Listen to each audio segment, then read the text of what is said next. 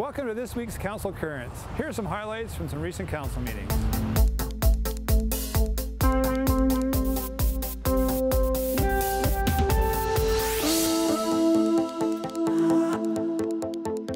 Campbell River is beginning work on the waterfront sewer system.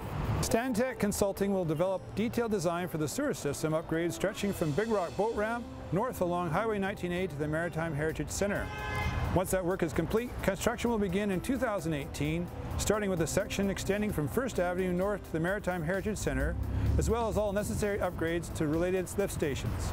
The city is looking at the option of adding a cycling lane on the hill north of Hidden Harbour while these works are being completed. The request for a cycling lane on the hill between Hidden Harbour and 1st Avenue was presented by the River City Cycling Club out of concern for the safety of cyclists.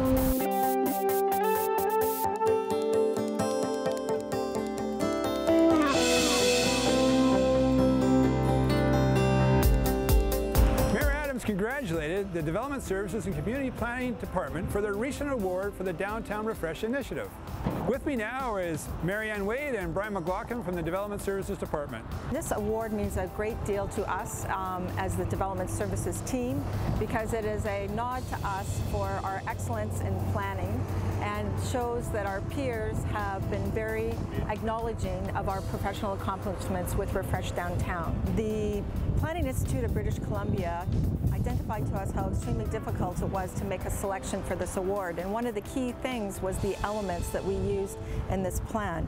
The key elements were the defining of districts within the downtown based on our consulting with the community, as well as integrating a series of past policies and being innovative in how we were going to integrate technical with conceptual visual guidelines for our street elements.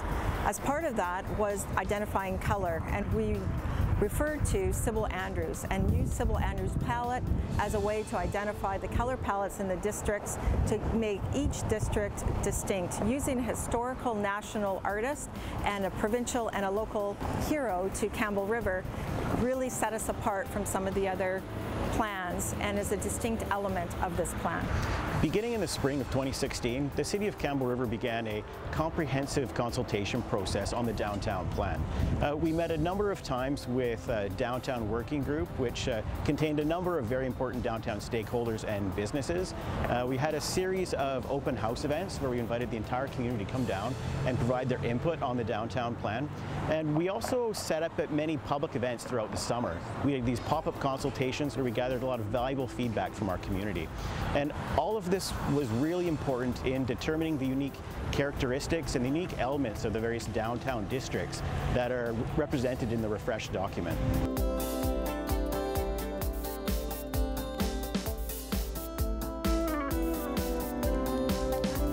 More building and development permits and zoning applications have been approved by Council, including a major development permit for 3 industrial buildings in Campbellton on 16th Avenue, a 4-story, 70-unit apartment building at 525 South Dogwood, and there's a public hearing coming up to consider introducing incentives to encourage the construction of affordable housing.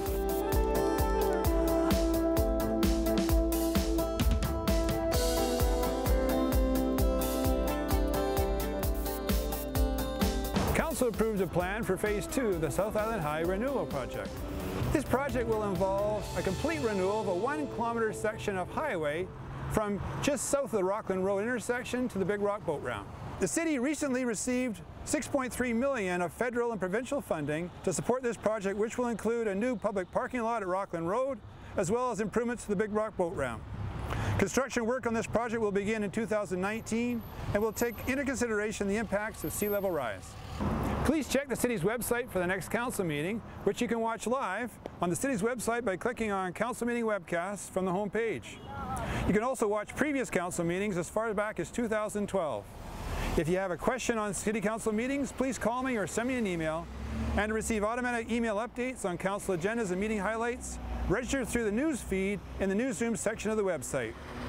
I'm City Clerk Pete Whipper. Thank you for watching Council Currents. We'll see you next time.